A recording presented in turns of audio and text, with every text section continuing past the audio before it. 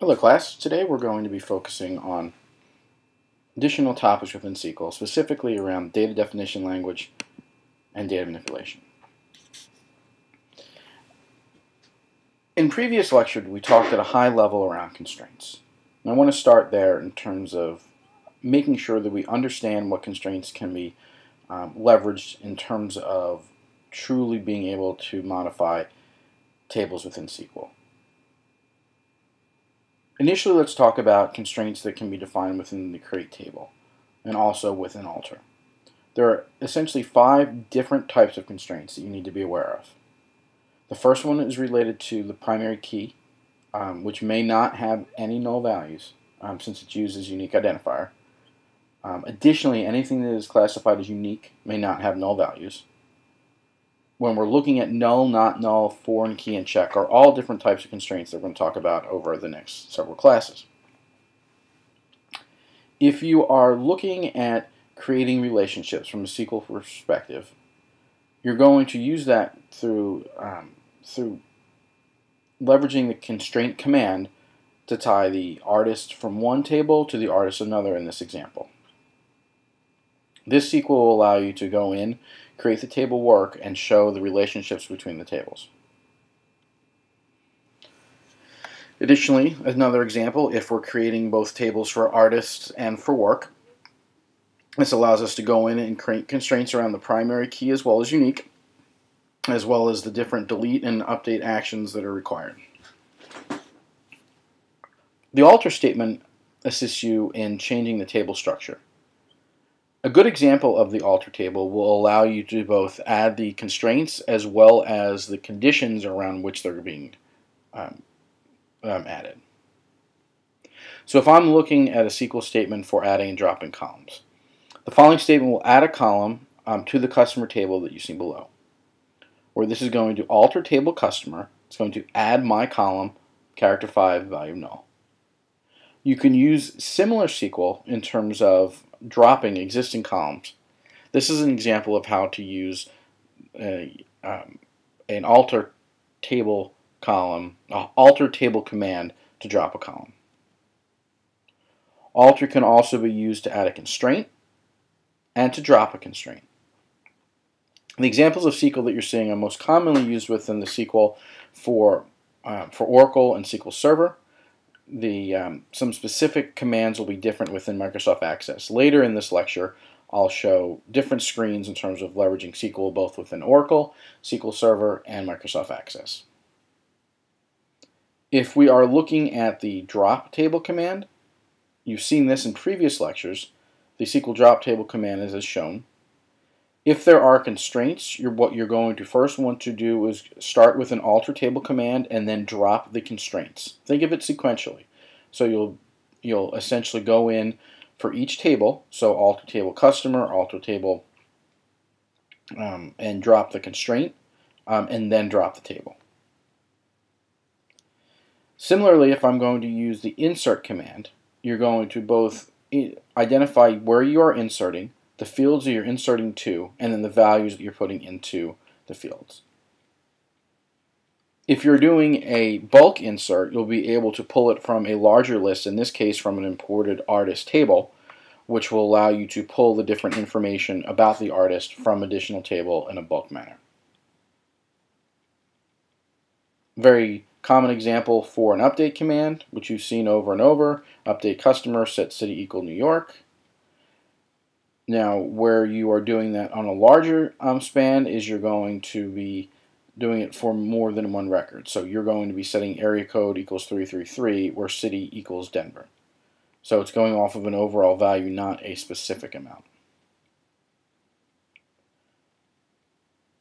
Another good example of DML would be around the delete command. The delete command showing a delete from customer where customer ID equals 1,000. Key here is going to be making sure you have a where clause. If you don't have a where clause, you'll be deleting every row in your table. I repeat, make sure that you're aware that if you don't have the where clause, you will delete every row in the table. Now, at the start of the lecture, I talked about DDL and DML. I want to make sure that you are clear in terms of the categorization. And some of this is covered in the textbook. If we are looking at DDL, essentially, as I previously stated, it's used for creating tables, relationships, and other structures. And if I'm doing data manipulation, it's for queries and data modification. So if I'm looking at some tables within SQL Server, this is what you will see when we get later into the semester in terms of how the tables are displayed. If I'm running SQL statements from Microsoft Access, you'll be doing that from the design view. Additionally, it will allow you to show the SQL view within the design view to show you the commands as they're being written. If you're using the wizard, it will allow you to populate first, and then you can go into the SQL view to see what the commands look like when you're done. At that point, you'll be able to run the SQL command. Now be careful if you are typing SQL for the first time to make sure that you're saving your SQL before running it. Now if I'm going in, if I'm running the query and using it from scratch versus the wizard, this is what a result would look like for the SQL. Now if I'm going to be running SQL statements for Oracle, you're going to be doing a lot more in the command prompt in terms of identifying usernames and passwords and where the items need to occur. So as you can see, you're going to be seeing a little bit more of what the data actually looks like, and it makes it critical to understand how to leverage the command line prompt. So if I'm going into the command line within Oracle, I need to very clearly make sure that I look at the framework for SQL as it expects to be read by Oracle. So if you notice, we get into more of the semicolons and more of the look and feel of SQL in terms of ampersands, in terms of italices. So you need to look at this when we get into SQL on Oracle. I'll be providing a set list of instructions to make sure you're properly following it. So if I'm in Oracle and I'm doing a select statement, this is how Oracle would return the results. If I'm doing a specifying column order, it's going to pull information from tables, which allows you to do more extraction from the data and keep everything cleaner. And here's a good example of the results from the distinct keyword. So when I do a select distinct, I'm specifically going to be looking for distinct buyers. So if Cindy Lowe or Jerry Martin or any of these people bought additional items from additional departments, they're only going to show up one time because I want a distinct buyer. As we all know, my favorite, the asterisk in terms of selecting all. Additionally, you can use the conditional expressions for specific rows from a table, even if you're selecting all, or map it back to specific rows from one table. As we previously showed, you get a fair amount of query results when you're using the SQL view within Access.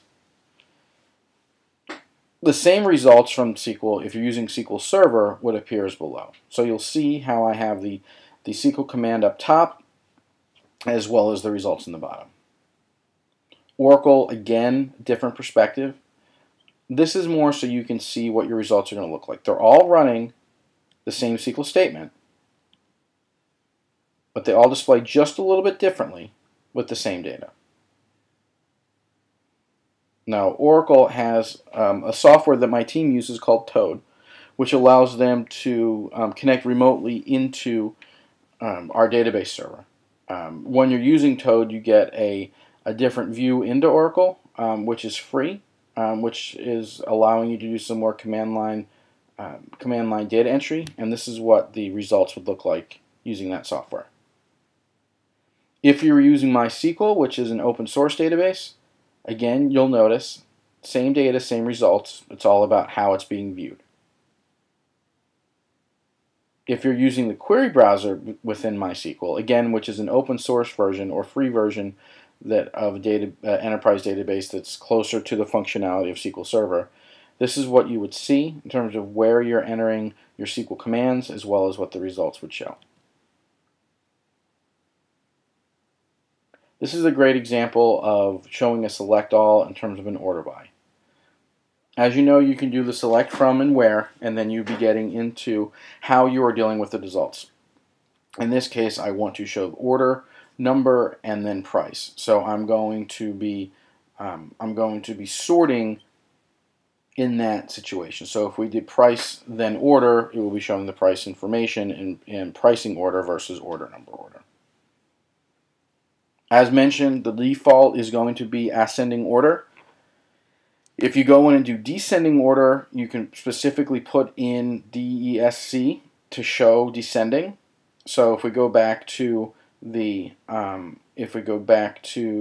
previous review, this is doing the order by order number. This one's doing the order by price first and in descending. So as you see, the order of the order number in the first one was going up. In the second display, it's not concerned with the order number, it's concerned with the price, and then the price is going down. Okay. Now, if we get into additional options and clauses, you're then going to be able to search on more than one conditional parameter.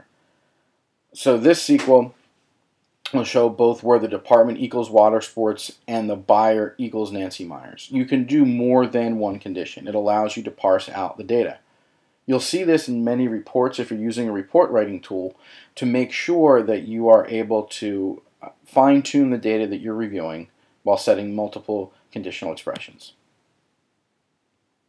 Besides and, you can also do or. Or gives you a whole number of where gives you a whole number of clauses where you can look to slice and dice your data. In this case, they want to pull the information where the department equals camping or climbing. So this is a great example for when you're looking at exams in terms of here is what the SQL expression is and what do you anticipate the results to be. Besides and an or, you also have the in component, which is going to show the information for those items. You also have a not in, so showing not in that specific value. So in this situation, it's not showing Pete Hansen, where in the previous, where it is showing Pete Hansen, where the previous it's not. So for the in statement, it only wants to show the records where it's Nancy, Cindy, or Jerry. And the not in wants to show where it's not Nancy, Cindy, or Jerry.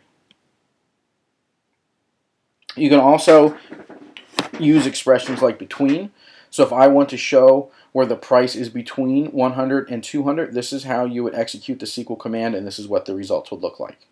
Again, when you're reviewing for the exam, look at the SQL command on this, look at what the results are going to be, and understand why, especially as it changes if you're adding additional expressions. So if I want to use math symbols and I want to show, less than the greater than or equal to 100 or less than or equal to 200, it's going to pull those specific components, and these math operators allow you to leverage the conditional expressions properly to get the best results overall.